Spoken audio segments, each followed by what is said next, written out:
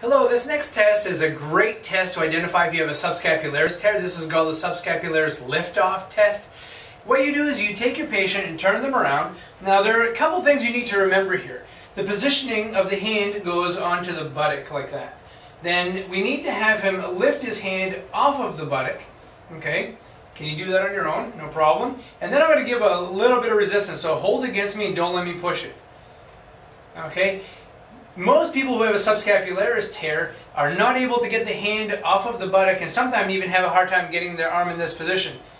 It's very important that you as a practitioner take the patient, put him there, and lift the hand off the buttock to see if they even have that passive range of motion and joint mobility to allow them to get there. Because if they don't have the joint mobility, even if they have good strength, they won't be able to pull that hand off of the buttock. So go ahead and pull your hand off. Good. I like to give a little bit of resistance to see if they have any pain with that, and that's a negative test. Thanks.